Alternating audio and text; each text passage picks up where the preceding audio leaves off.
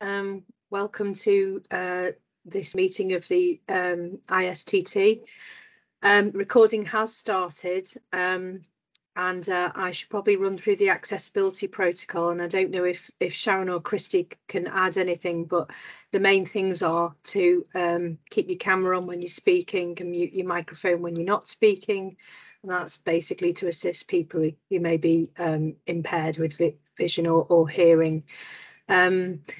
I'd like to welcome all of you for joining us on what is a very hot and sticky and stuffy evening, and what has been right across the country, never mind the borough, some challenging times. There have been a number of incidents of fire, and we see some of that unfolding on the national news as well, but it just highlights really how important responding to the climate emergency is. So without further ado, I'm going to hand over to Sarah Cherry for the very first item, even before we go through the minutes of the previous meeting, because Sarah needs to leave by 6 o'clock, so we wanted to give her the maximum opportunity to address you, and she's going to talk to you about the Satan Camp travel demand management study, and I know many of you have got significant interest in this, so I'm going to hand over to Sarah. You're very welcome, Sarah. Thank you. Thank you, Councillor Shaw. Hello, everyone. So, yes, I'm Sarah Cherry. I'm from Mott MacDonald, and I'm leading this project we're calling the Satan Camp TDM study, which we've been commissioned to carry out by Cheshire West and Chester Council. So I'm going to be using some slides, which hopefully will appear on the screen soon. Christy, are you okay to I'm just sharing them. Sorry, Sarah. Oh, brilliant. I'll mute myself now, but just tell me when to move on. Okay, thank you very much. Yeah, so my background is in travel behaviour change, travel planning, travel demand management, and I'm project managing this piece of work with a team from Mott MacDonald. So yeah, and also thank you for the invite to speak to the group today. So I'm just going to start by providing a little bit of background to the study, talk about what the aim of the work that we're doing is. I'll explain a little bit more about what we're actually doing, what we've done to date, because the project is ongoing, due to come to a close in the autumn. I'll just recap on what our next steps are, and then finish with how you can help us as well. So first of all then, I'm sure a lot of you are very aware, but there is an area-wide travel plan in place as part of the Satan Camp development for Area B. And in this travel plan, there are a number of travel plan measures, area-wide travel plan measures that were identified. Things like real-time passenger information, improvements to bus stops, improved signage and lighting for cycle routes, things like that. And as part of that planning agreement, there was a Section 106 agreement as well, which facilitates funding for these measures. That was an agreement between the developer and the council. And the aim of this funding is to improve transport and travel in the study area.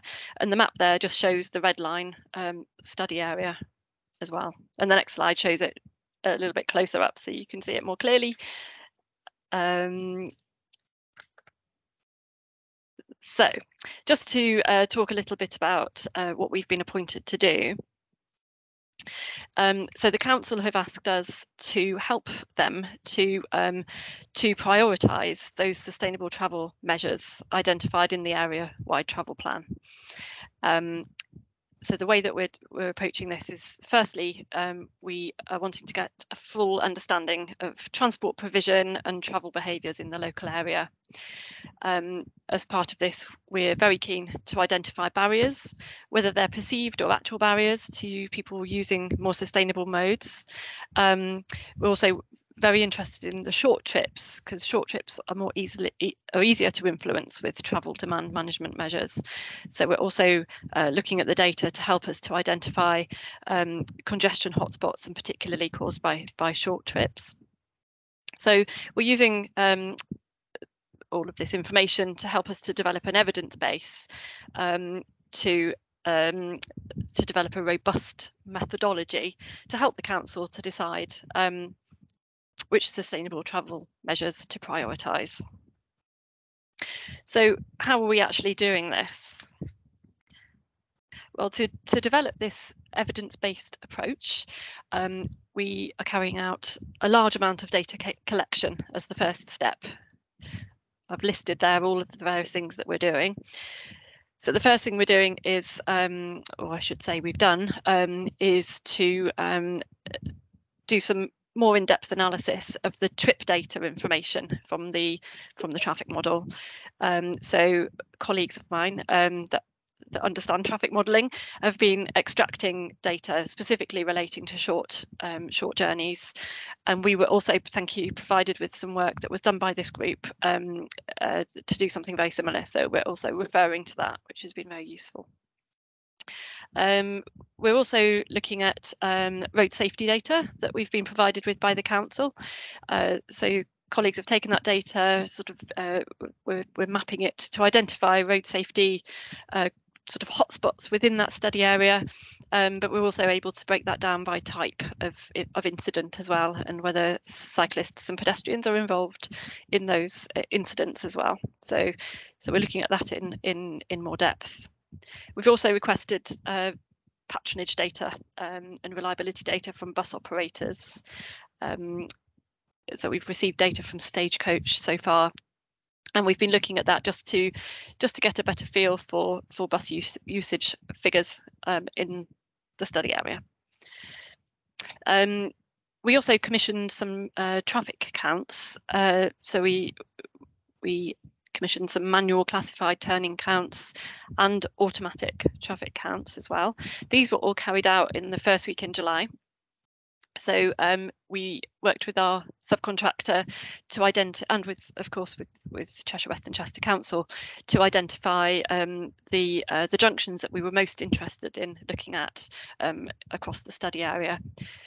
So we've looked at the traffic model, and then in addition to that data, we've looked in more detail at more sort of localized junctions across the area. So we've got that data. We haven't quite got to the stage where we've analysed it yet, but it's been received. So that's with us now.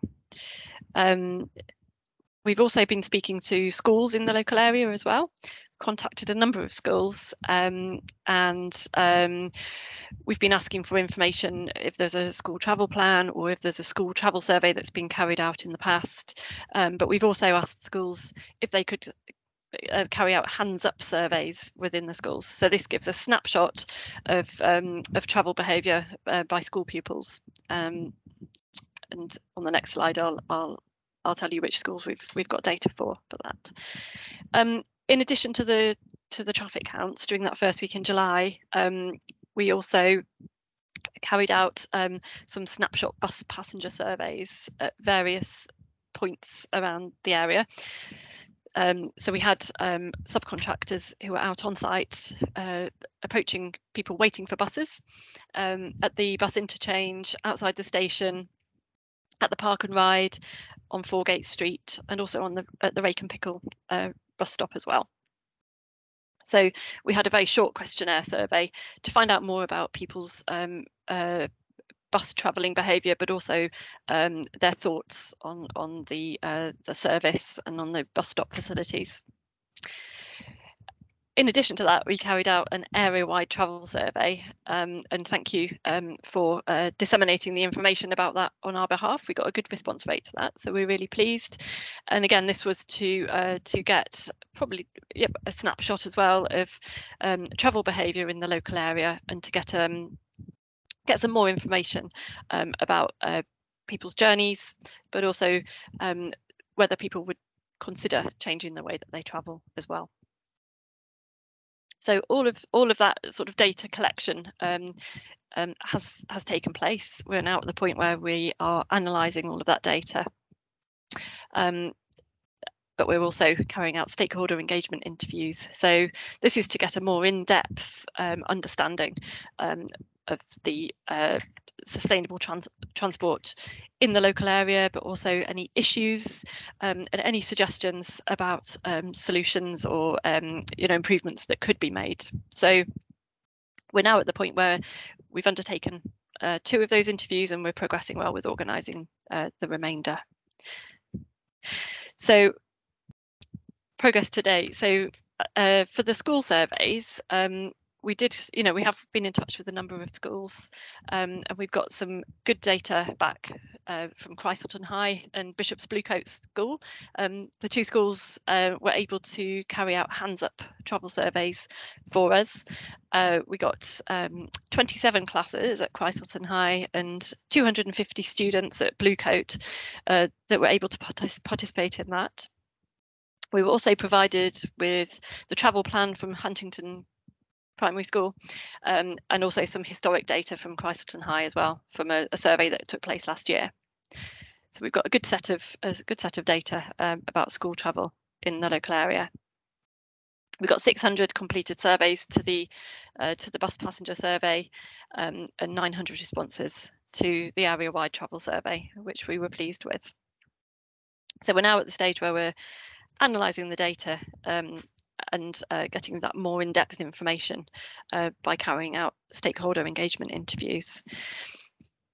So we've had 2 interviews so far. We've spoken to Huntington and Great Bolton Parish Councils, and then we've got another meeting set up for next week with Christleton Parish Council. And as I said, this is to explore in more depth sustainable travel in the local area, what people feel on behalf of the residents are the main issues, what are the main barriers to people using sustainable travel, but then also we're exploring any suggestions as to what improvements could be made as well. We've devised a structured sort of topic guide so that we're following the same interview with each of the stakeholders that we speak to, just to make sure that we cover everything with everybody. So we're also trying to arrange a stakeholder engagement interview with National Highways. We've contacted the developers at Satan Camp as well. We've contacted Chester Business Park too. Haven't had any response yet, but hopefully those meetings will be arranged in the coming weeks. There's also Rowton Parish Council as well that we've made contact with. It doesn't appear on that slide. I've put business representative with a question mark and a representative of this task force with a question mark.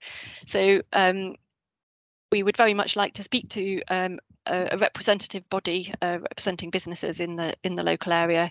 We've been discussing with Christy the best way of going about that, and it would be good if anyone has any particular suggestions as to who might be the best person to speak to, or the best organisation to speak to about that. Karen, you had your hand up. Councillor Shaw, sorry. Sorry, Sarah, I could say this at the end, but I was just going to say about the Cheshire West and Chester elected members for the affected areas as well. One of them has been in touch with me about this, and I passed your email on to him, but I think they would all welcome that as well, especially if you're engaging with the parish councils. Yes, thank you. I'll make a note of that. And yes, and I've also put representative of the task force on there as well. So, I mean, one of the things I was going to ask of the group was, we'd very much like to engage with you. There's not time today to have to receive any feedback on behalf of the task force. So what I was going to ask was if somebody could be a representative of the task force, then I can be in touch following this meeting to arrange to have a full 1 hour sort of engagement interview, just to cover any thoughts on issues, but also suggestions as to what sorts of improvements could be made. So our next steps are to continue with the data analysis. We're also going to be developing an assessment matrix to help with the process of prioritising the sustainable travel solutions. So we need a robust methodology, and we want it to be carried out as fairly as possible. And so this is the approach that we're going to take once we've analysed the data and once we've spoken to everybody, all of the various local stakeholders. What we'll do is we'll work through each of the measures, and we'll assess each of them to to assess how likely each measure is to actually achieve the modal shift target from within the area-wide travel plan, but also we'll be looking at other factors as well to help us to come up with a prioritised list of TDM measures to feedback to the council. And I know that towards the end of our project in the autumn, there's a public consultation event that Christy is planning that we are due to support with as well. Thanks, Christy. So yeah, so I just put the dates that we have available for a meeting with a representative of the task force, but probably best if we could arrange that after the meeting today. So thank you very much. And I see there's a hand up, but I can't see whose hand it is. I'm happy to take questions if anyone has any questions. Hi, it's Catherine. Hello. Sorry, I was trying to get my camera off, but for some reason. Oh, okay, no problem. Or on. Just wondering, is walking included as a mode of sustainable transport Yes. when you're looking at this survey, and just the barriers that people face to that? Yes, it is. Some of the measures from the area-wide travel plan are to do with encouraging walking. Yes, and it is one of the modes that we ask people about. Okay, cool. It'd be interesting to know the findings. Yeah. Which group do you so Living Streets. I see. Yeah. Thank you. Okay, thanks, Catherine. Sarah, there's been a suggestion in the chat, just opening it now, that it might, as the ISTT consists of a diverse range of stakeholders, it might be better for a small group rather than an individual representative. So I'm not sure how you feel about that, but maybe by small group, what do we mean? 3, 4 people, maybe? Yeah, that would work for me. I mean, when we met with Great Broughton, we had 3 or 4 councillors that attended that meeting, and that worked quite well. So I'd be very happy with a small group, probably 4 maximum, I would suggest. Okay. Well, I don't know if there are any willing volunteers, but Christy, how do you want to do this? Should we say that they should contact yourself and myself, and we can try and get that organised fairly quickly? Yeah, I'm happy to be the conduit for that. Okay, great. That helps. Yeah, okay. I think there was an ask as well, wasn't there, potentially from the bid as well. So I don't know whether that's the IST as a whole, including potentially Andy Farrell or somebody from the LEP, etc. But put words into people's mouths. But yeah, we can resolve that. Yeah, I think the bids should be engaged separately, because they will have a different perspective, and it's important everybody that we're inclusive and everybody gets the opportunity, I think. So okay, so if you're interested in participating in the survey, please let Christy know, and we'll aim for about a small group of 3 or 4. Do we have any other questions for Sarah while she's here? Apologies for the mispronunciation of Christleton as well. Can tell I'm not local. Vanessa, did you want to come in? No, okay. That was a thumbs up from me. Oh, right, okay. John Violet. John? Good evening. I'm John Violet. I'm the Cycling UK representative.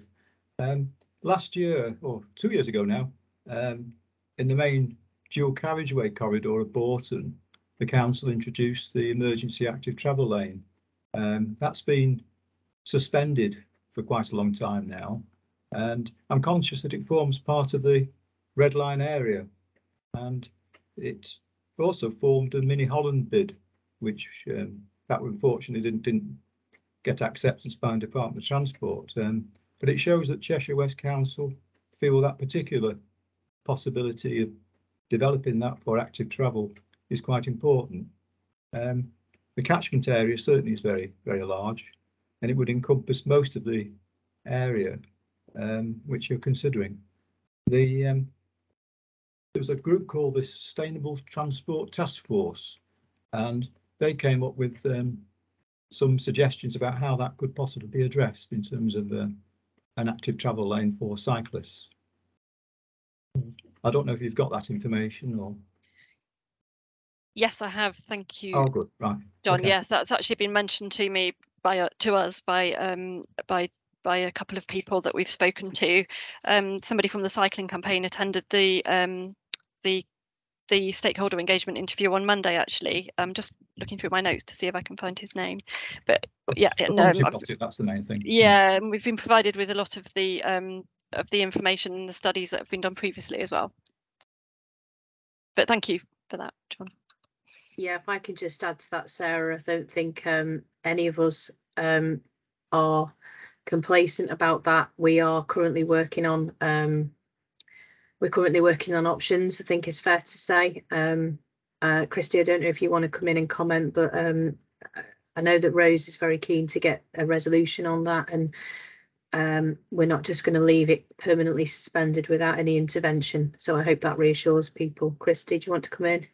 Only to say that, you know, fundamentally, well, not fundamentally, but at the heart of this is of the traffic demand management work is the corridor and the fact that we've had those sort of pausing of the active travel lanes as well. You know, obviously the A51 Bolton corridor is transcending through the middle of the through the corridor, through the red line area. So we want to make sure that the work that we've commissioned with Sarah and her team is giving us the evidence base in order to come up with the right solutions for that area and the area as a whole as well. So that ties in nicely with what you've just said, Councillor Shaw. Okay, thanks very much. Stephen Perry. Oh, just quickly to say, Sarah, it was me that shared. So apologies. No, don't apologise. Just for everyone else's benefit, I was invited by Peter Bulmer to join the Bolton Parish discussion on Monday, and have subsequently offloaded lots of presentations to share, Sarah, that probably needs a bit of explanation. But you know, as I said in that email to you, Sarah, if you want any more help to talk it through and understand the context, but I think you probably have all the ideas we have, but it may not tell a story completely and logically. So I'm happy to help if you need it. Thank you, Stephen. Okay, thanks very much. Do we have any other questions? Okay, well, thank you, Sarah. Really appreciate your time, and we'll let you get on and do what you need to get on and do. Thanks so much for spending the time with us this evening. It's a pleasure. Thank you very much, everybody. Bye-bye. Thank you. Okay, so our next item is the minutes of the last meeting, and they were sent out on the 1st of June, I believe, Sharon. So I don't know if those we agreed to try and get them sent out as quickly as possible. So Vanessa, do you want to come in?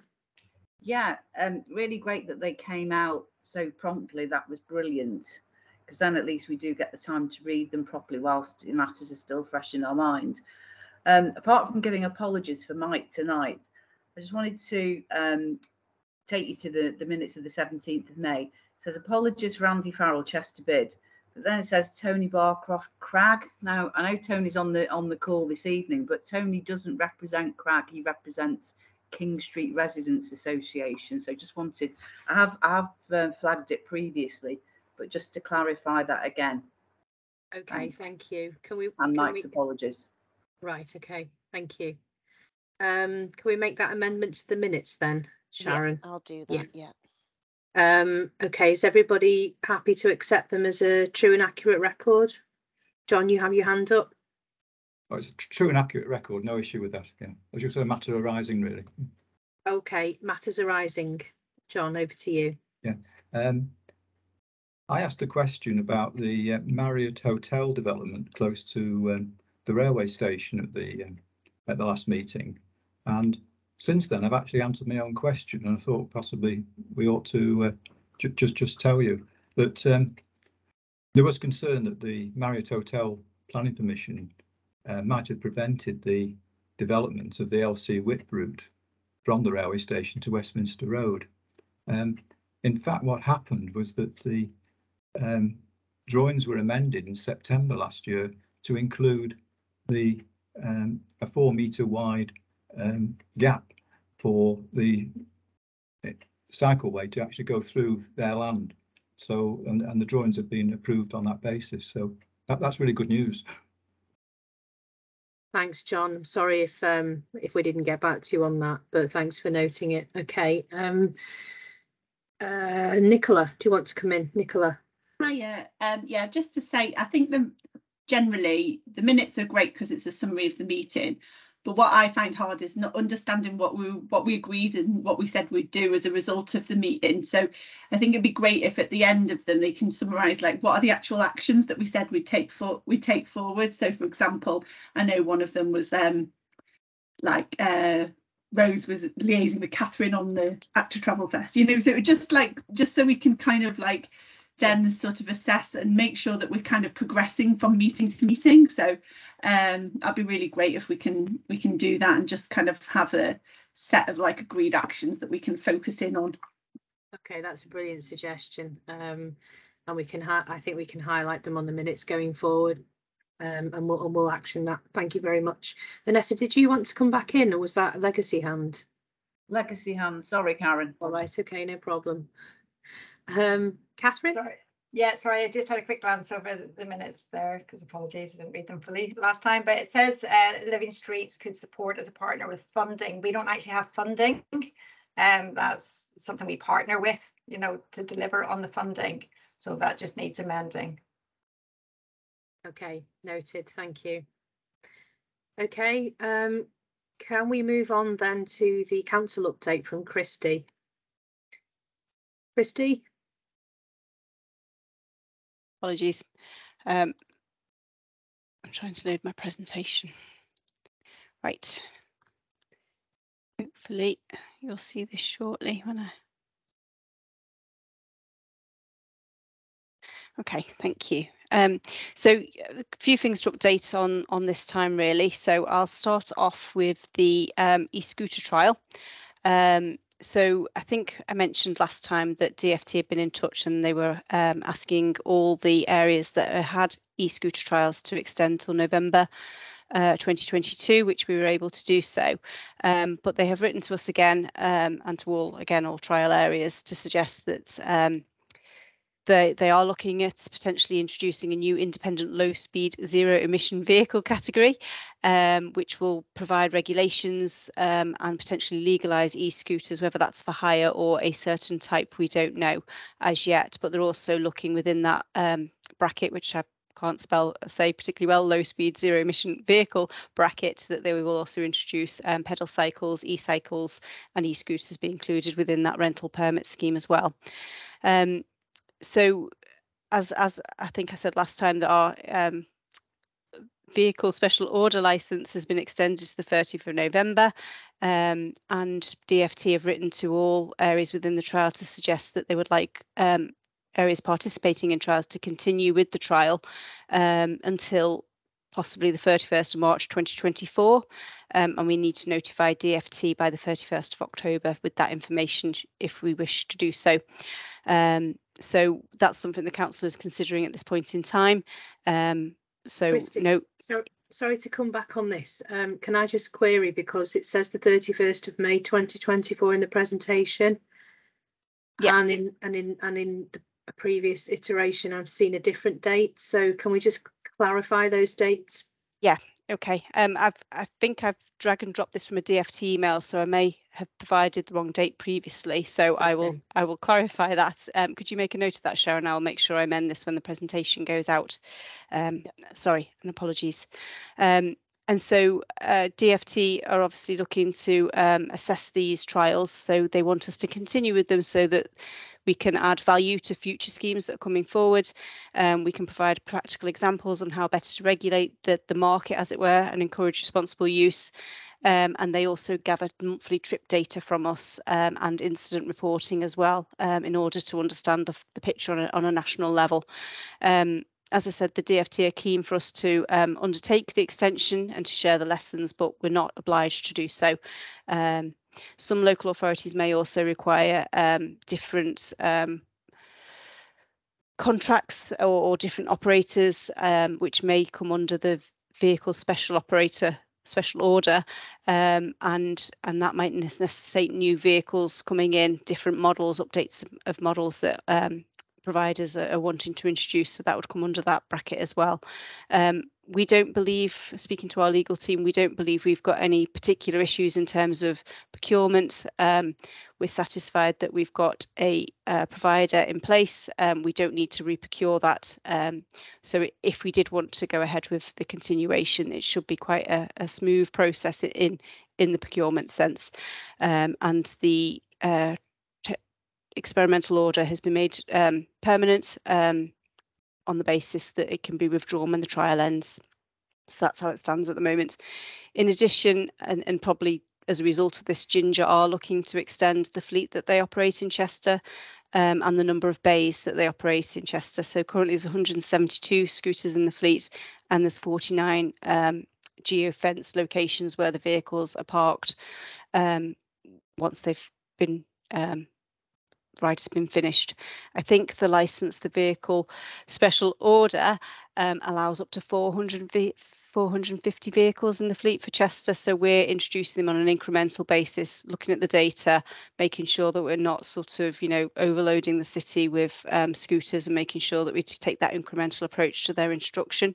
But as I say, Ginger are looking at new sites. And so if there's any locations where you want us to consider, I say drop an email to myself or the transport strategy inbox as well, and we can take an assessment with Ginger on site to look at those locations. They do provide a monthly update for us. I'm not sure I can share it sort of more widely than this really, but this gives a bit of a snapshot in terms of where the most popular locations are for hiring. You might not be able to see this on screen, but it's the circle obviously dictates how much or how well used the vehicles are. But the orange, and there's a slight sort of pie shape like a Trivial Pursuit kind of slice out of some of them. The orange bit is the sort of point-to-point journey. So you might say it's a utility or a leisure journey, and the smaller sort of Trivial Pursuit size slice that I'm talking about, or the yellow bit, is ones that might be circular, so it might be in like a novelty value. So we can see from this that there are specific locations where the scooters are particularly well used, but equally they may be used for a utility purpose, whether it is leisure, getting to a job or to the rail station and things like that. There does seem to be a purpose to the journeys rather than say just an experiment really. So that's quite encouraging. The other thing that we said last time was the bus service improvement plan received a nil settlement from DfT. That hasn't changed, but we did get some feedback from DfT, and I've put it on a slide here for you.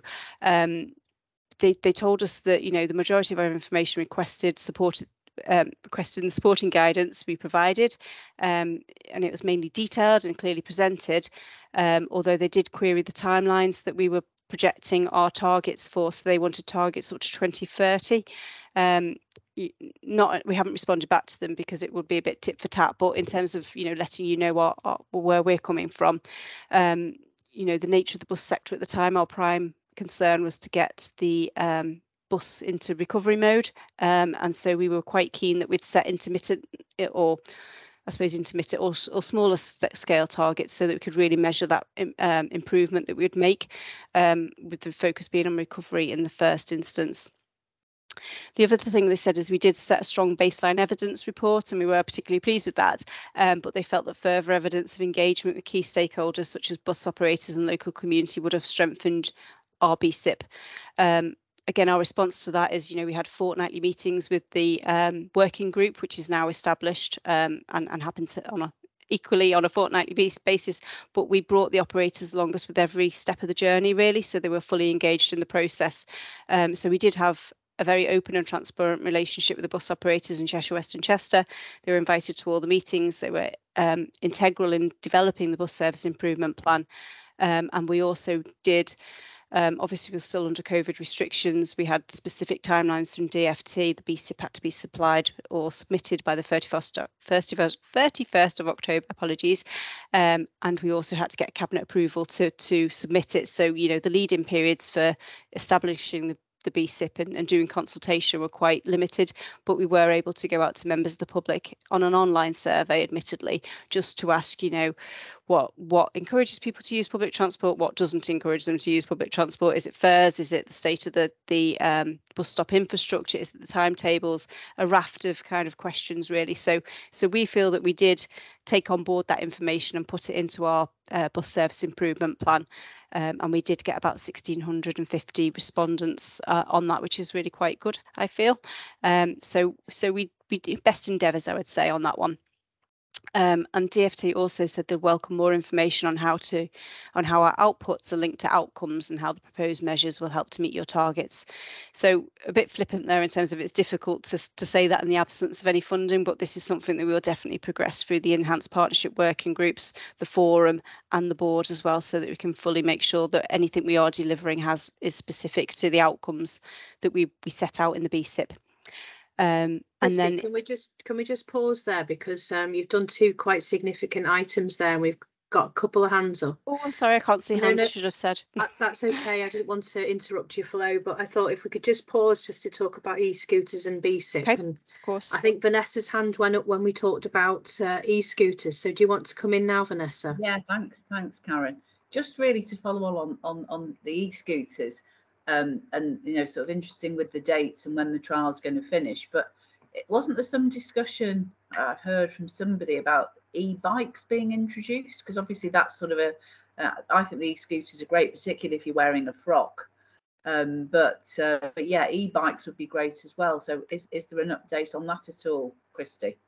I think the correspondence from DFT allows that to come into play, so we can broaden our offer out to cycle hire. I think one of the things that we want to make sure that we do is that we introduce it in the right areas. I think, as you say, cycle hire and e-scooters, cycle hire, sorry, there's a market there as well for people who maybe don't want to cycle as far as who would maybe struggle to cycle long distances or any uphill, those kind of things. So we are looking at that. I haven't got any further updates on that at the moment, other than Ginger are quite keen to introduce that. We haven't progressed that any further, but that's definitely something that we see as part of the the transport offer as a sort of modal hub in terms of interchange at rail or bus stations, etc. So I think I'll probably say watch this space, and we'll come back to you with an update on that, if that's okay. Yeah, no, it was quite interesting when we did the workshops for AppFest that sort of the concept of having e-bikes was quite attractive to the youth audience, as well as the e-scooters. So yeah, great. Thanks, Christy. Yeah, okay, thanks, Vanessa. Stephen Perry. Yeah, thanks, Vanessa. Thanks, Christy. Yeah, I was actually going to ask exactly the same question of Vanessa, which was great. And thanks for your feedback. Just on a point of e-scooters, do I understand from your presentation that the likelihood is that privately owned e-scooters will in some way in the future be legalized and controlled, so people can use their own scooters on highways or cycle paths? Is that what you're saying? I'm not sure I am saying that, to be honest. I think that will be those will be the words from the DFT. But what they did say in their last correspondence is that private e-scooters remain illegal to use on the public highway. So that's kind of a statement for now. DFT do want us to do more sort of work with our e-scooter provider and with the police in terms of curbing irresponsible behaviour of well, not all are responsible if there's irresponsible behaviour of private e-scooter owners. So they do want us to do more on that. I think there will be a likelihood that under that new low emission, low speed vehicle acronym that I keep forgetting, I think there's a possibility that e-scooters will be legalised in some form. But I think what they're looking to get from us as trials is in terms of, whether there's something to do with the speed of the vehicles, the classification of the vehicles as well. So it doesn't mean that all e-scooters now will be made legal on ratification by a DFT. I think there'll still be some parameters around it, but I would be lying if I said I knew the answer. Okay, well, thank you. Sorry. No, go on, Stephen. It's okay. I was just going to add something to what Christy said.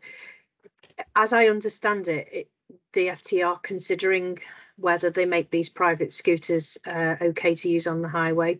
And just to add, I have what you just mentioned there about enforcement. That there have been some concerns raised around minor, I would say relatively minor things when you look at the data. But I did meet the Police and Crime Commissioner today to discuss how we could work more closely together, the council and the police, to try to tackle those issues. And they are sporadic and few and far between, but sometimes it only takes one incident to raise the profile of it, and then you have a bad story when really it should be a positive story, because the number of journeys that have been taken, Christy, I can't remember off the top of my head, there's over about 16,000 people subscribed, and how many journeys have been made in the period of the trial?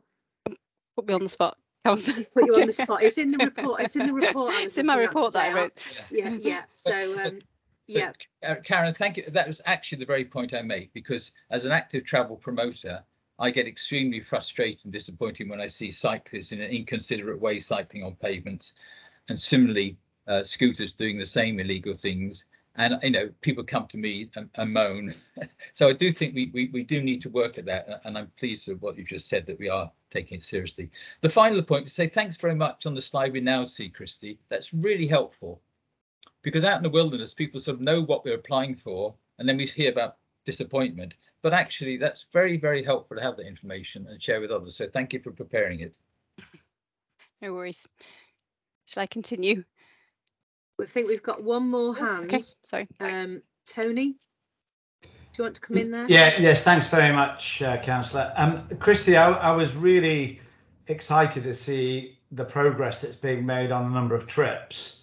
But I just want to pick up on one thing that I think we discussed probably 2 meetings ago, and maybe in the context of what was said before about minuting things in terms of actions. It was an area of concern to do with the Ginger scooters. And if you remember, we were all massively enthusiastic about their use, but worried about their speed, particularly in highly pedestrianised areas. And I think when we talked about it, there was a facility that they had from a GPS standpoint to limit the speed when you're in densely, pedestrianised areas. And I don't know whether you've had a chance to talk that with the operators, but I think it would be something that if you could regulate it, it would massively improve the acceptance amongst the non-scooter using public, but for whom they have to share the space with.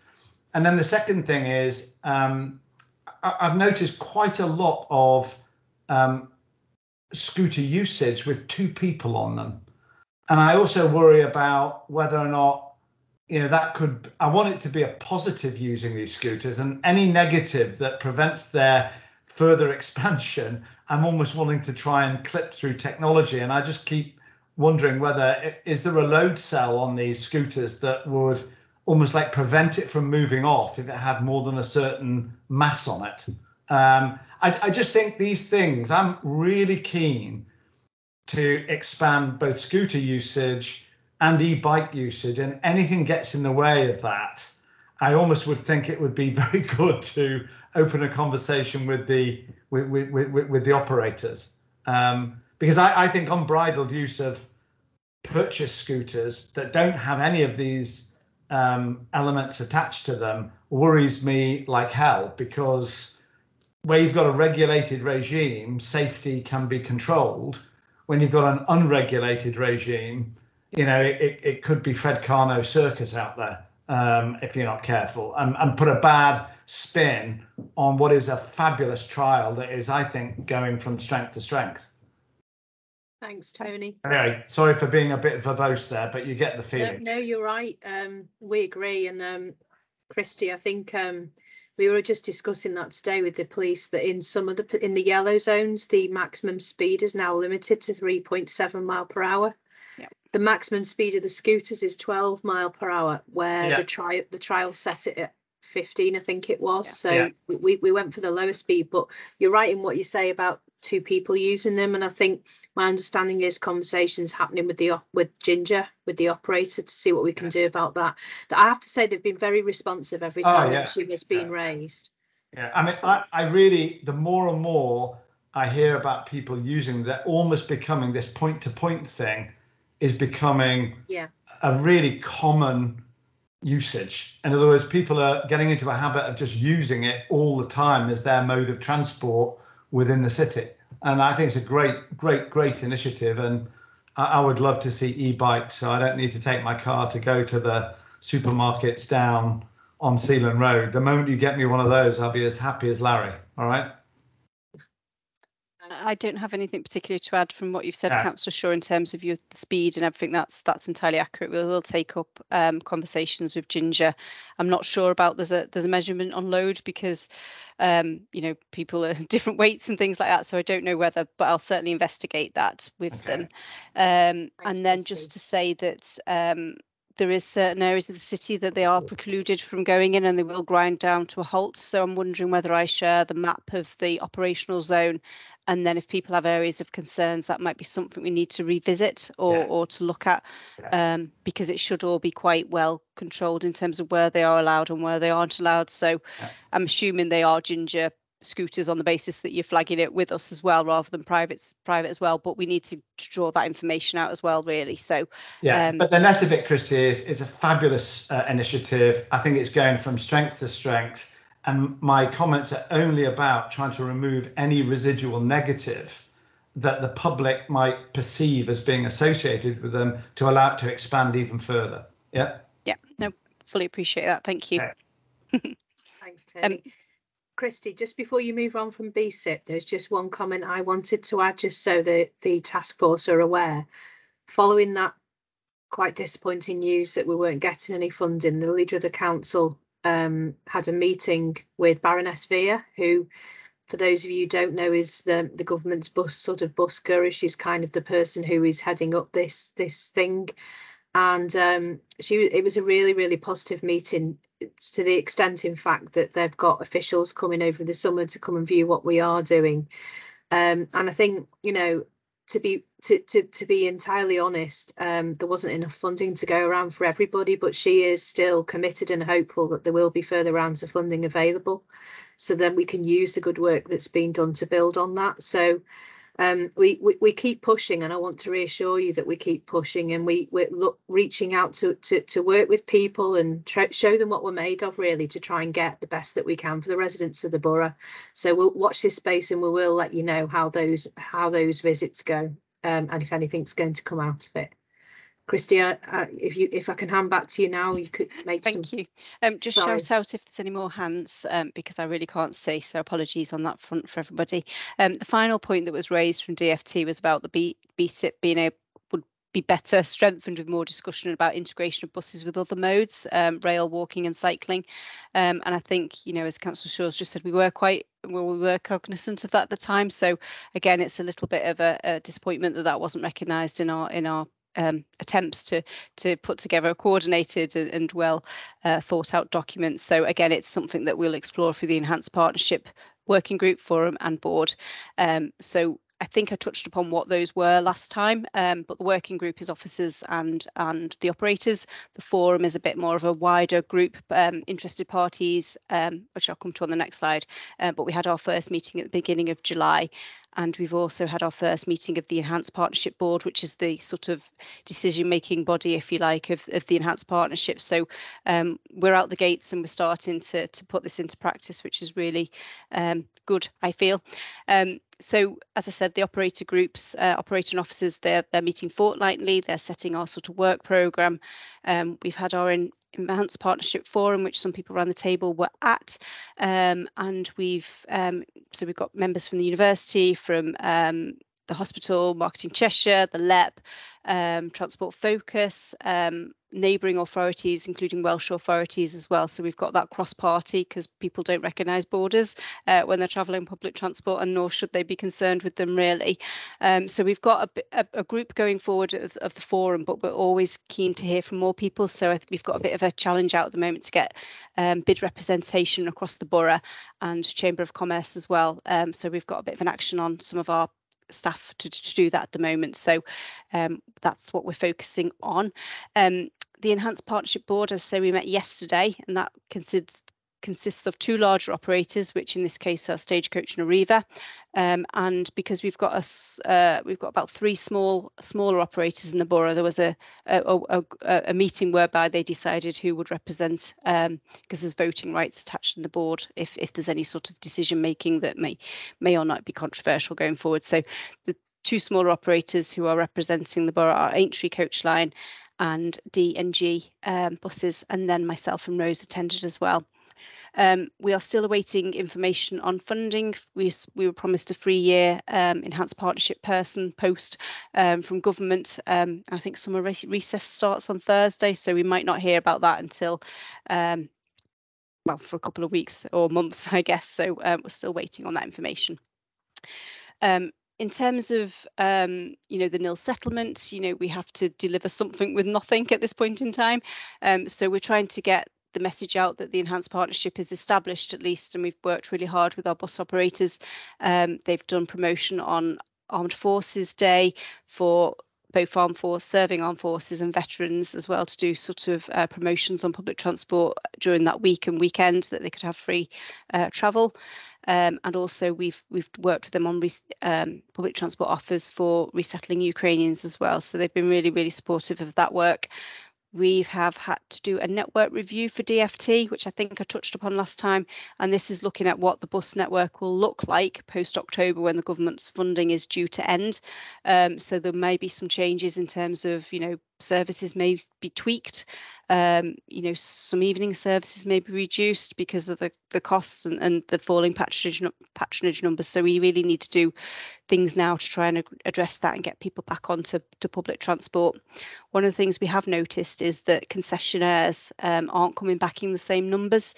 So the board said yesterday that we could seek to promote free travel for concessionaires pre-9:30 during school holidays. So maybe the fact that overcrowded buses in the morning peaks might have been putting them off travelling. So we're going to put an offer out there during the school holidays, see if that makes a difference. Anything we're doing, we're going to monitor, and we're going to make sure that it makes a difference, and we're able to see if there's a positive result at the end of it. The other thing that the board wanted us to look at was a marketing campaign to get people back to bus, to understand why people aren't travelling on bus as well. The council has a capital programme as well in terms of bus stop improvements, so that it could be raised curbs so that they're accessible for everyone to get on. It could be the bus shelters need a lick of paint and things like that. So we've got a programme of bus stop improvements that we're taking through the working group and working with the operators, that what routes they're on and the prioritisation of that. But equally we get requests from members of the public as well, we would take to the working group to assess. And then the other areas we need to look at is bus passenger charter. So the standard provision that you'll expect from a bus operator and from the council in terms of travelling in our borough by bus, and ticketing as well. So we are a bit behind on ticketing. We have a stored value card, and we haven't got those kind of operator weekly passes and monthly passes that maybe other local authorities that you might see in the city region have. So we need to do some work in terms of what we can do to make the ticketing provision better. Obviously, if we had some funding, we wanted to do initiatives for young people as well, to make sure that they were not precluded from jobs and education, etc., things like that. Apologies, I am going on a bit. So the other thing I just wanted to update you on was the Rural Mobility Fund. So I'll just quickly go to the next slide so you can see the area that it was covering. So we put in a bid to DFT for a rural or demand responsive transport scheme within this sort of red line area. We're hoping to connect to rail stations and connecting people to jobs and employment, but equally doing leisure trips and things like that for the community as well, as a bolt on to public transport, I would say. So at the moment, we were looking at the area, as you've seen on the map, which includes Kingsley, Croughton, Axonbridge, Norley, Delamere, Manley, Moldsworth, Alvanley, Habsford, Ince and Elton. And we were looking at the opportunities to introduce this demand responsive transport within that area to improve air quality and to make those links with public transport. It was a 3-year trial, and we received over £1 million from DFT to do that. We have taken our time in terms of establishing with certain user groups and different ward and parish councillors to understand what the uses of that facility would be, and we have done some procurement exercises, which I can't tell you the outcomes of that at the moment because some of them are still live. So that relates to vehicles, service and delivery, but also the back office system for the apps in order to book the service.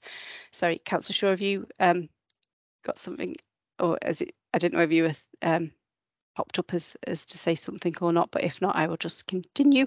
So the back office app we are looking at, we also need to do some work in terms of the branding of the vehicle and an eye-catching design and livery for it, but we want a flexible service that meets the community's needs, young people and old, and anyone in between, and allows them accessible journeys to healthcare, shopping, as well as, you know, more utility purposes as well. Okay. So in terms of active travel, not a massive update for you today, so I'll say you'd be glad to hear, but that's maybe just my voice you want me to stop. But in terms of the active travel social prescribing, DFT have put the deadline back from that again till July 2022. So I don't have anything to report at this point in time, whether we're successful or not, but we'll let you know as soon as we do. The Helsby scheme is substantially completed. I think there's a bit of resurfacing work that needs to happen, and we're working with Helsby High School and the feeder schools with Sustrans to try and do some school travel plans, some transition from year 6 to year 7 on the feeder schools, incorporating transitions that involve bus as well, so that the safe routes to a bus stop to get to school and things like that. So we're catering for all kind of travel behaviours and to reduce congestion around the school gate, but also increase the use of our facility. The next slide is in relation to working groups, which I think was on the agenda as well. So last time Andy Rayner came to the meeting and he gave an update on the Grosvenor Bridge. So this is me reading off a slide from the information he's provided, so I'm happy to take some questions away and raise them with Andy after the meeting. But yeah, he suggests that delaying was incurred due to downloading the survey due to a backlog of work really on that initiative, so he apologises for the delay in coming back to you. Got to the point where we've designed a scheme and we're ready to share, but we do want to speak to the police first to make sure that they're happy with the design that we've put forward. So those conversations are happening shortly. There's some encouraging news in terms of the vehicle speeds. I think last time, or the reason the speed on the Grosvenor Bridge was amended in the first place is because the last speed information we had was quite high. So we've looked at the mile per hour and done a comparison of the different years there. So from 2020 it kind of peaked, and from 2021 it's decreased, but decreased again in May this year to 26.1 miles an hour. So that's encouraging news, and so it's hoped that the reduced mean speed most recently recorded will allow potential support for a 20 mile per hour over the Grosvenor Bridge. So again, Andy's meeting with Cheshire Police to talk through this and the design, and again he'll be in touch with those who asked to form a working group last time. So I think last time we mentioned that Andy had asked to register interest in the working group, which I think you all have, but I just put on the bottom of that slide just to reiterate that. And my final slide again relates to working group that we discussed last time, was the park and ride. So we've done a bit of a soft market testing to understand what operators thoughts on the park and ride service would be. We had 3 operators attend. They all thought that a model on gross revenue where the council takes the risk but also takes the fair revenue would be the most appropriate ones for them.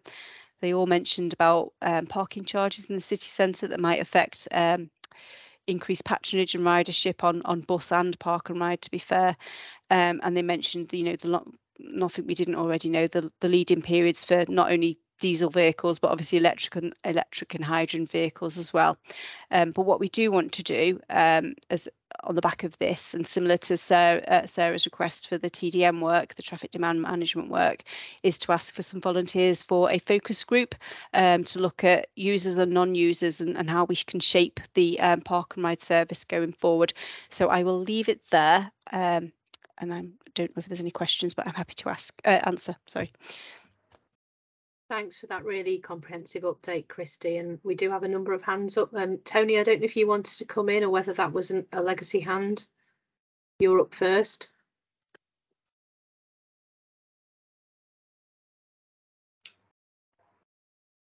I think mine was the legacy hand. I do beg your pardon. I Okay, shall no remove problem. it. Okay, thanks. Bernadette? Thank you. So it's Bernadette Bailey from Cheshire and Merseyside Integrated Care Board now, sort of representing the health service at Cheshire West. I'm just interested particularly, Kirsty, in the Rural Mobility Fund, and you referenced access to health premises. Is somebody directly involved, or have you got a link through for that work? Just checking I wasn't on mute. Yes, we have had probably stakeholder engagement with the parish councils and groups, and probably something we need to pick up with you in terms of that. I know the Rural Mobility Fund has handed over the mantle in various guises, and so the officer who was leading on it has changed, but one of the things that they were particularly keen on is making sure we had that integration with health services, so that's probably something we need to pick up on with you, if that's okay. Lovely. Yeah, we'd like to be involved in that, please, and think obviously of hospitals, but also GPs and clinics that are perhaps in that area. So look forward to taking that forward with you. Thank you. Thanks, Bernadette. It's Lynn Mackay, the officer. She's taken over from Jared Rhodes because Jared's well, very busy on rail stuff at the moment. So that we'll put you in touch. Thanks a lot. Thank you. Vanessa. Thanks, Karen. Yeah, no, Crag would definitely be interested in getting involved with the working group for Park and Ride. It's such a great way to get people into the city centre. And a couple of weeks ago, it was my 15th wedding anniversary, so we decided to go to Shrewsbury for the day for a change. And yeah, just sort of, I started counting. I spotted the first Park and Ride. I didn't even know they had a Park and Ride in Shrewsbury.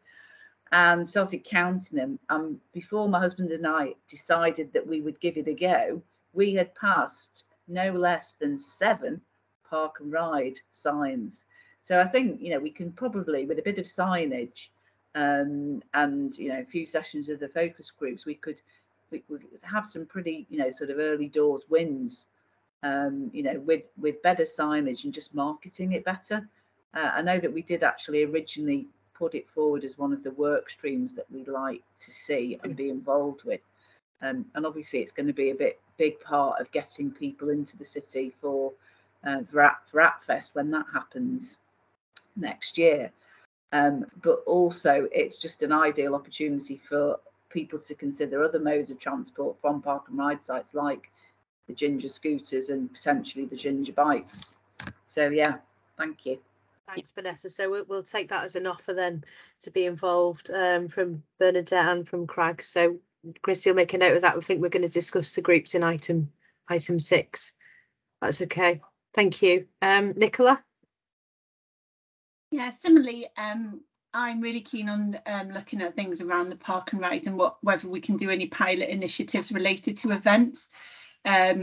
I know it doesn't run into the evenings. I know at Christmas sometimes it's gone in, there's a later time slot. We could look at things on pilot basis, things like Grosvenor Park Open Air Theatre, you know, include a Park and Ride ticket with your ticket, and there's a special bus to take everyone back at the end, you know, so it doesn't have to be going back and forth the whole way through. That would deal with parking issues that there are related to those events, and, you know, everybody choosing to park in Queen's Park and walk over, and rather, you know, if there was a special kind of arrangement around events. I think that kind of stuff would be really interesting to look at, you know, whether it's through Shared Prosperity Fund or things like that. We could look at pilots around events and Park and Ride, just so that people get it into their sort of mindset that this is an option for them. And it also helps with ticketing for the events, because lots of events are struggling at the moment with cost of living. They're not necessarily going to meet their targets in terms of sales and income. Whereas, so if you're looking at developing like deals and promotions that encourage people to, you know, here's a good way to travel, you can save money on parking, you know, and so on, it might be really interesting to look at. So maybe for AppFest we can trial it as a special thing, but I think for evening events it would be really good to look at a bespoke programme. Thanks, Nicola. That's great, and I think we tried similar things with we partnered up in the past with some of the stores, even the racecourse, I think. But you're right. If we could perhaps use AT Fest as a trial, that would probably be really good. There's loads of things that we could do, and it's interesting to note as well that parking's come up as from the operators as being a thing that they think holds back the use of park and ride, because people, you know, despite what a lot of people say, parking is relatively cheap given that it's a city. So, or even a trial with Story House from tomorrow. Yeah, that's a good suggestion as well. I think a definite evening trial would be good to look at. So as you know, so if we can get a bit of funding to support like putting on a bus just to see what the take up is, you know. So yeah. Sorry, my child was jumping in and he's got no clothes on because it's too hot. So just trying to stop him from revealing himself to the meeting. If I could just bob in there before Mike asks his question. Sorry, it's just one of the elements of the soft market testing was to sort of ask about integration with the local bus network and nighttime economy. So we did have a bus service review task group about a year ago now across party. One of the things they wanted us to do on Park and Ride is to investigate, you know, how Park and Ride could support the nighttime economy. Could it integrate with local transport? I think what has just been said are great ideas. The operators were really keen that, you know, the Park and Ride operators, should say, or potential Park and Ride operators, they were supportive of events like Christmas and they're supporting the Christmas markets, but what they did say is that, you know, it's a different market for some nighttime activities, and they didn't want to detract from the local, you know, if their local bus network would do the same job, we need to think a bit more cleverly about how we support the local bus network and from a council's perspective, an extended Park and Ride into the evening, if people aren't using it, costs us more money as well, potentially, depending on what model we take. So I think the call from the local bus operators would be that we investigate local bus as the first point of call, if I can put it that way. But I don't think it precludes anything that you've said. I think we just need to, you know, look around it and work around it. I think they need to look at consumer demand to make a decision on things like that, because I think you've got to look at where they're coming from as well as the you know, what the bus operators want. And I totally support the idea of like encouraging local bus usage, but I think, you know, in making someone make the transition from car to bus, car to Park and Ride is less of a jump for them, you know, because of that door-to-door delivery. So, you know, if we can try and do it in step changes, I don't know. We probably want to do both, but I just think it's worth considering consumer side as well as the operator demand. Yeah. Thanks, Nicola. Quite agree. Thank you. Can I bring Mike in? Mike. Yeah, thanks. I just want to endorse what Nicola just said, really, and just throw in the issue of parking around the city centre. You referenced, Nicola, Queen's Park, parking around Queen's Park to walk over to Grosvenor Park. Well, I think there's an issue about residents parking and conflicting with people looking for free parking around the city centre or edge of city centre, which Park and Ride could address as well. So I think there's a whole bunch of things here which could be rolled into the strategy, because I know that's an issue. Just another passing thought. Come next September, we're going to be next to an area which imposes a 20-mile-an-hour speed limit on urban residential roads, i.e. Wales. So when that is introduced, might we also think about a similar approach for Chester? Mike, we have, you know about our 20-mile-per-hour schemes, don't you? I know. Yeah, we definitely. I mean, I've said this to people that have contacted me about it. I think we definitely do need to think about our next steps on that, about going even further. But obviously, it's one of those issues that can be controversial. So we need to do it carefully, I think, is all I'll say. Yeah, I think we need to make the case this is a small town. It's only 2 kilometres from the ring road to the middle of town. It can't possibly add more than 1 minute to travel times. And so, but the Welsh bit is kind of going to make it really quite interesting. Absolutely. Thanks, Mike. Nicola, do you want to come back in? I'm really sorry, but I'm on a bit of a roll now. So the other thing that we were talking about in relation to events, and Mike's just prompted me on it, is, you know, is there a way we can buy temporary cycle storage so that, you know, when you go into an event, that the event organizer can have it as racking? We thought we'd trial it for AppFest, but you know, Grosvenor Park would be a prime example of where people could cycle to, and their bikes could be kept in the secure kind of area of the park, sort of the Grosvenor Park Theatre, and you know, but there isn't any place to securely rack your bike near the park, so people aren't going to cycle. You could have an arrangement with the indoor market to deliver your picnic on site. So there could be some really innovative ways that you could work on things that just help people to think, yeah, actually that is something I would consider doing. And I just think it's just constantly going back to you know, taking away those barriers. I know that's something, you know, but just as a bit of a other idea to kind of just put in there. I know that's not bus, and I'm sorry, Christy, but I had to say it just there and then whilst I was on my events role. Thanks, Nicola. No, I think that's great. We agree. There's the capital programme. The council has a capital programme. I won't go into detail now, but it renews in 2024. So all of these things are, as well as the outside funding opportunities available, we also have the internal funding opportunities, and all these things are being thought about now, I think is fair to say. But there is also the Climate Emergency Response Fund, and I know they're doing a lot of work to try and deliver that too.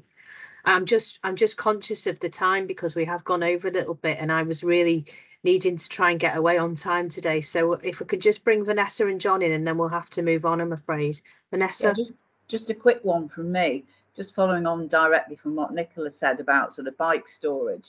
I mean, what Patch have done really successfully with their sort of art exhibitions in empty retail units, and I noticed it when I was last in London, is that people who say have expensive bikes that cost a couple of £1,000s, they don't necessarily want to put them in bike storage on the street, but you can get the ones that sort of literally sort of on the wall, with a sort of almost like a sort of a concierge service.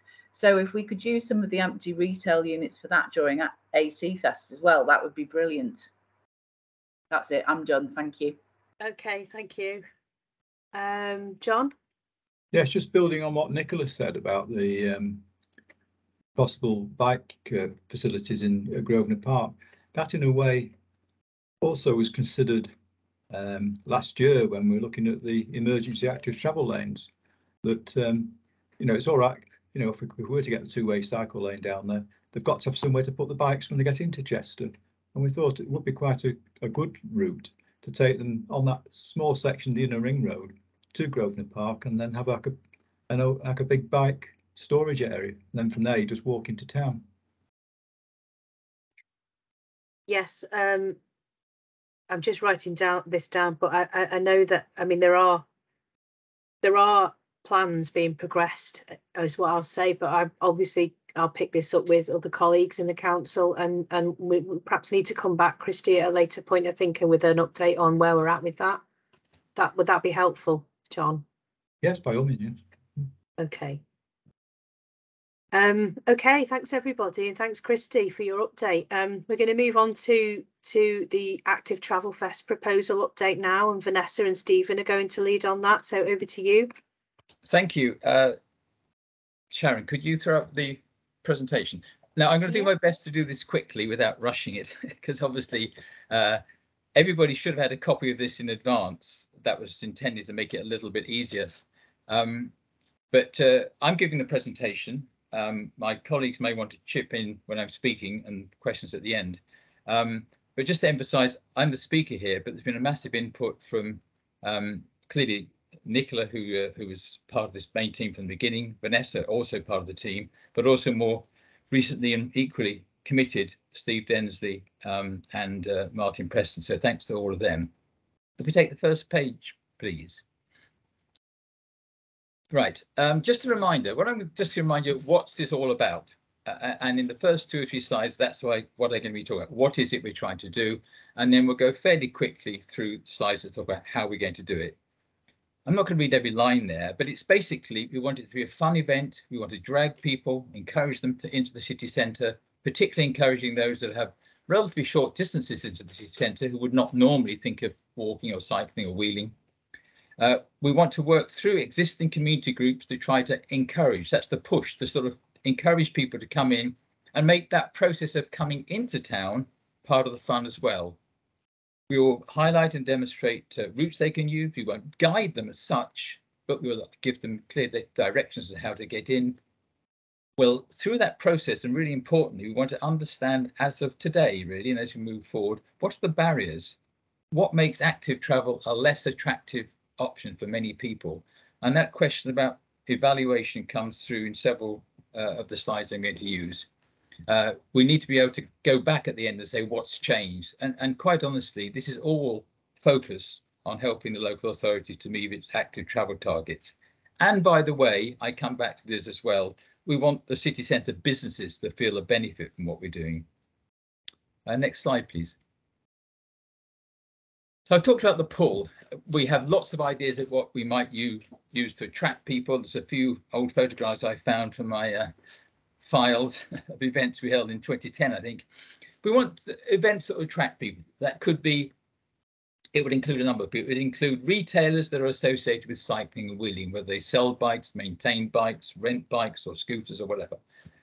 It'll also be very much focused on encouraging local independent retailers to be engaged, to have alfresco hospitality offerings and stores and things in the open air.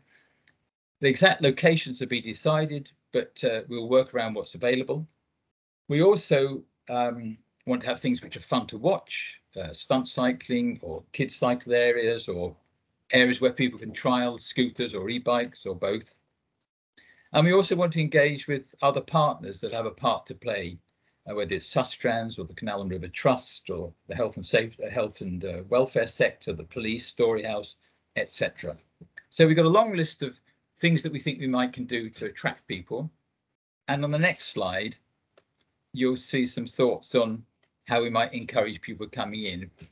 There's a suggestion of 4 hubs there. Blacon, sort of Limefields area, probably at the bottom of the Duke's Drive and probably the Westminster Park area. They could be different, they could be additional.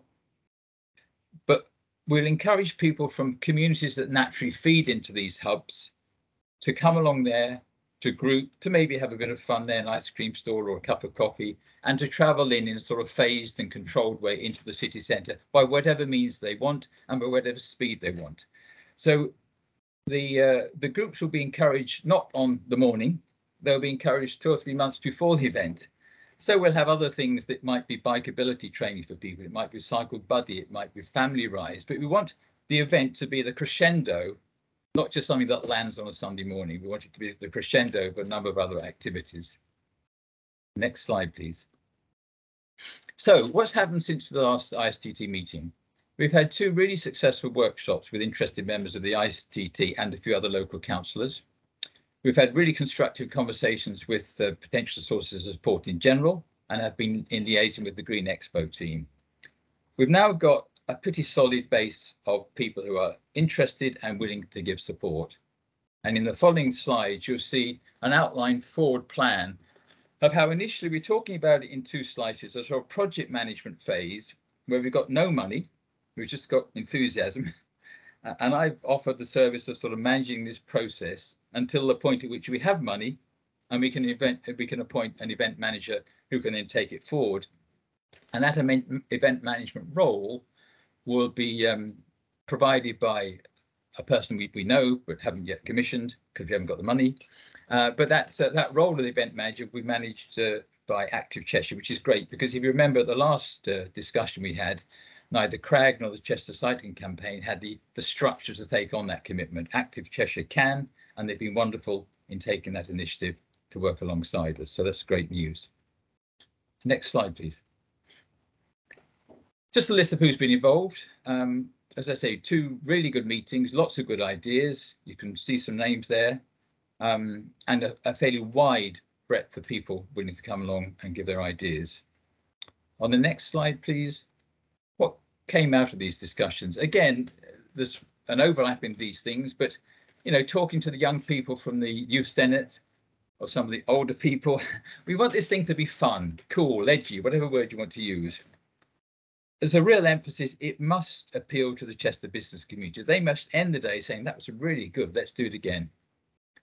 Although we're calling it an event, we've been quite rigorous in trying to define exactly what is our project definition, what is the real, who's going to sponsor this, and you'll see later on we've got a sponsor nominated.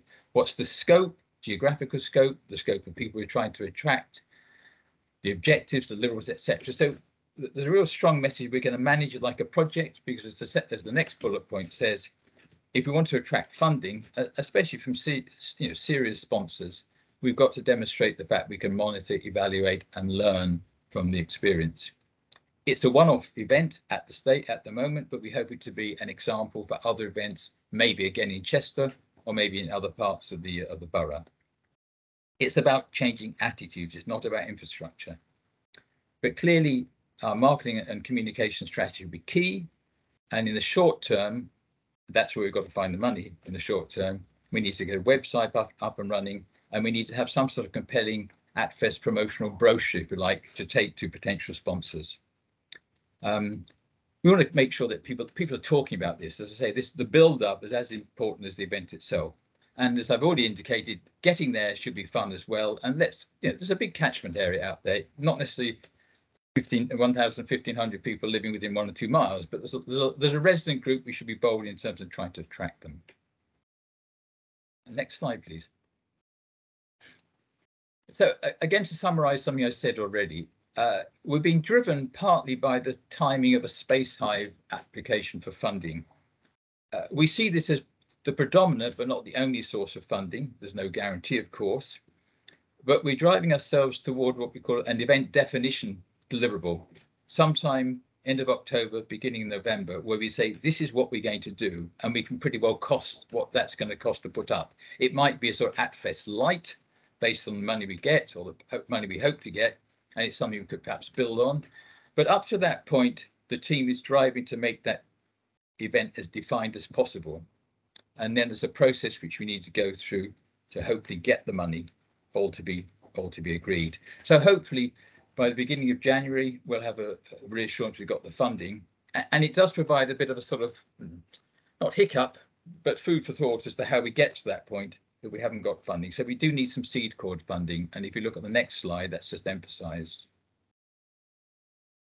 Yeah, the crowdfunding, any funding we can generate from now onwards can be set aside against the quack element of the potential funding from Space Hive. I won't go into the details of Space Hive. It's a crowdfunding concept, but we have to provide 25% of whatever we target, and through local authority funds managed by Space Hive, there's a 75% offering from them, and the maximum we could get from that as a total amount is £25,000. But clearly, as I've already said, we've got to find a little bit of money in the short term. Next slide, please. So, not very interesting, but it does represent a checklist of the things we're thinking about and the way we're structuring ourselves. So I won't read all the words, but clearly, and the words aren't complete and they may not be accurate, but there are 6 subgroups there that each have a part to deliver. Marketing promotion of the event, and as I say, already a focus on website and sponsorship prospectus and other things that may follow. Initial funding to get ourselves up and running. The design of what we call the pull event. That's the real meat in the sandwich, really. What sort of things will we actually want to have? The things I mentioned in the city centre to attract people. The push initiative, where we'll work through, I've used the word motivators. That's not necessarily the best word. They're not going to be guides. They're not going to lead people in, but they're going to motivate people in the local community to come together. And they could be natural groups of school children, college or university, community groups, church, businesses, people who naturally are a group and are willing to be cajoled and encouraged, and they may not have ridden a bicycle for some time, so they may need a bit of help. They may need a bit of reassurance. So underneath there are things we might do to help them. We clearly have to tie into the local authority. We've mentioned park and ride in our conversation so far. That's left us a question, because I think we still need to engage with the local authority team to work about how that comes into our portfolio of things to be handled. But we'll come back to it when we have to. And research and evaluation, very much working with the university to, as I say, to analyse ideally as people register on the website, they'll be asked to describe to what extent they use active travel, what's the barriers. We can gain information which we can then test against a post-event result. And just next slide, please. It just shows some names that have come forward. Rose MacArthur has kindly agreed to our project sponsor.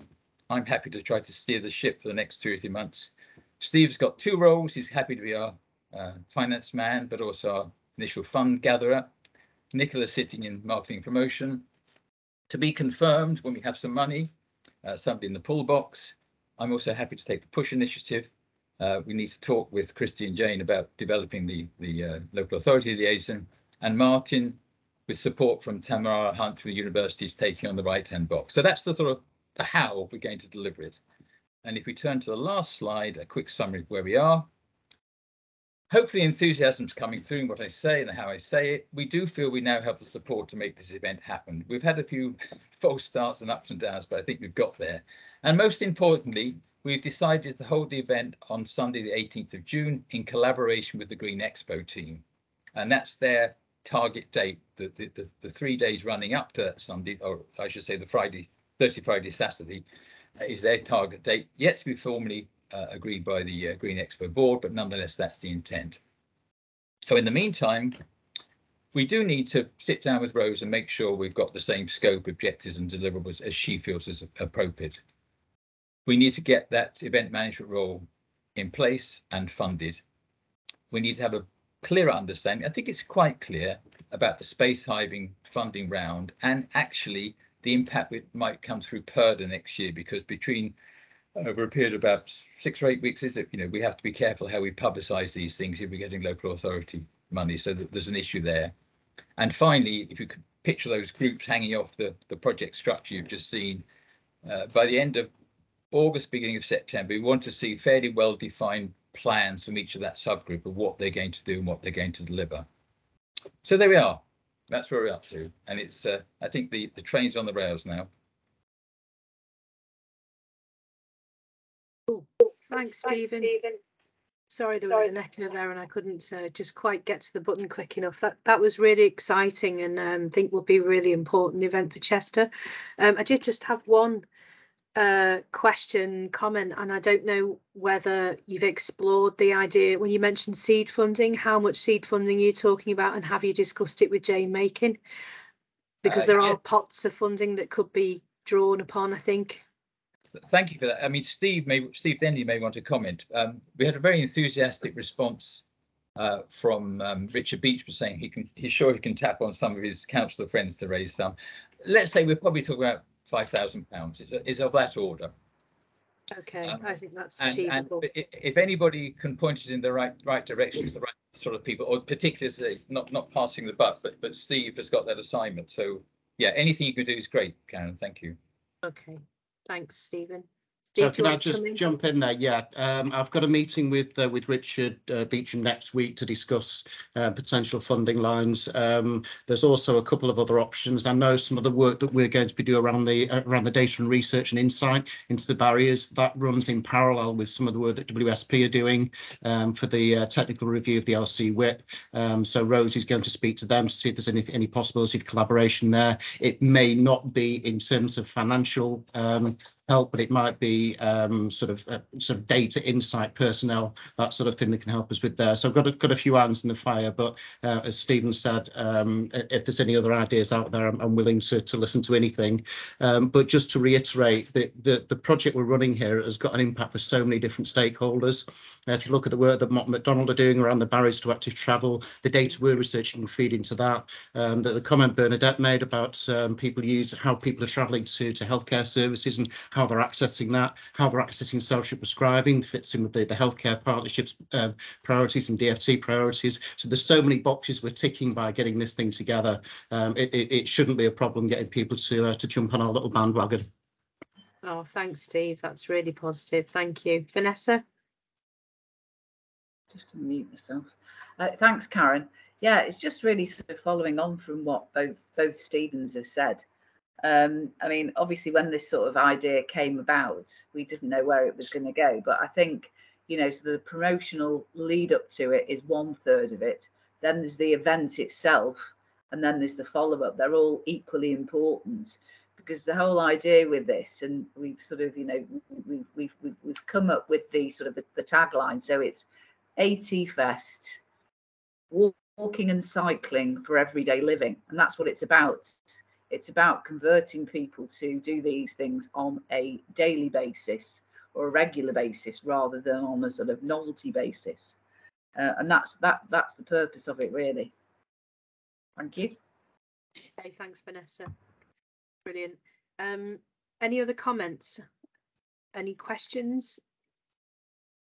I'm just gonna, okay, thanks very much, Stephen, and I will touch, but we've got Catherine. Sorry, Catherine. No, it's all right. I was just going to say really quickly, because I know the time is gone 7, but just to say that I am in conversations with Rose, so Living Streets is in conversations with Rose, just about how we can look at those longer term behaviour change elements that can tie in with AT Fest.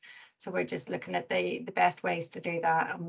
I think we'll have the first draft of proposals over to her tomorrow. So that is going on quietly in the background. We haven't forgotten. And Steve, I think that looks great what you put together there. You've really listened and taken things on board. So yeah, fab. Looking forward to it. Thanks, Catherine. That's absolutely brilliant. Okay. Christy's putting some messages in the chat. Christy, I can't. I'd have to flick through it now. Can you just quickly? It was just an update on the mileage on the scooters and the dates. Sorry, so I know I said I'd get back to you, but I thought I'd put them in the chat for the minutes to help Sharon. So people can see it in the chat. Thanks. Yeah. Thanks a lot. Okay. We just need to discuss the response to the list of ISTT working groups, and you've mentioned 2 or 3 of them already, which have started, really, haven't they? Yeah. And we just wanted to get a steer really on that, so I'll hand over to you for that, if that's okay. Yeah, that's fine. I think it will be quite short in terms of the update, but we've got the ask from Andy Rayner in terms of the Chester Grosvenor Bridge, so that ask is out there. So if anybody wants to get involved, I think that's still available, and I'm happy to be a conduit to Andy if that's the case. AtFest is obviously taking shape and developing well, so that's brilliant news. The 2 other things that were on the list or mentioned last time were bus and park and ride. Obviously that's an initiative that the council needs to explore more fully, and we need to look at those alternatives and options that Nicola and others have mentioned as well for the park and ride. But at the immediate point in time, I think the ask from the group is, representatives of the working group for a focus group, and I think a few people put their heads up and hands up for that one, so that's really appreciated. But anyone else who wants to get involved, please send me an email. The other option that we talked about, which isn't quite as ready, but may have more information to impart at the next meeting, or even maybe get in touch with you prior to the next meeting to be involved, is the Northwich active travel scheme. We're still in the early stages of that one, but if there's any representatives from cycling groups or from that geography, then obviously we can work with you, but that's still quite early stages at the moment. So I think all I wanted to say is there's a call out for additional people potentially, but we are starting to make some good progress on the working groups that we initially set out to impart upon. I think obviously given workloads and things like that and other people's careers and jobs and time. I think, you know, developing it too much and expanding it too much at this point in time is probably something we don't want to do. We want to keep it manageable and enjoyable for people to be involved in. So that's my only ask at this point in time, to be honest, if that's okay. Just to put your hands up if you want to be involved in any of those, and we will. And we reiterate Sarah Cherry's ask as well of 3 or 4 people for the Satan Satan camp demand management study.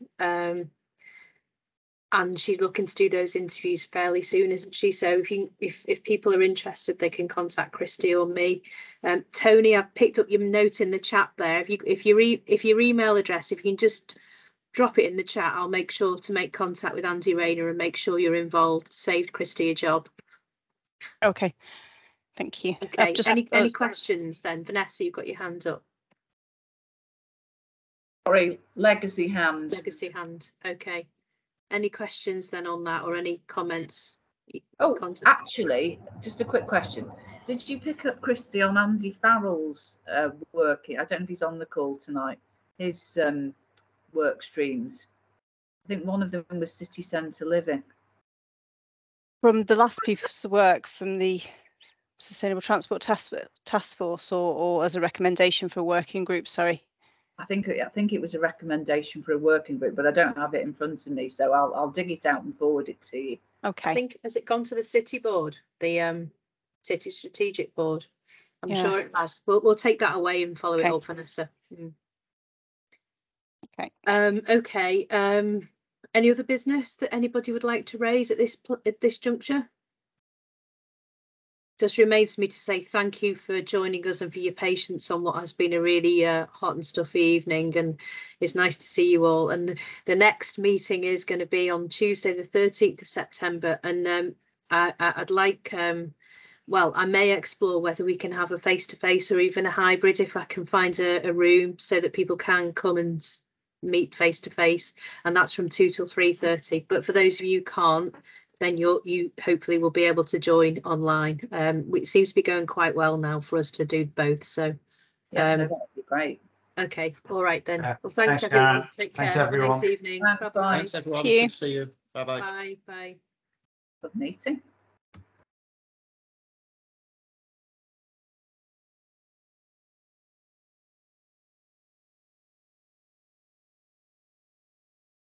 There we go. Okay, that's it.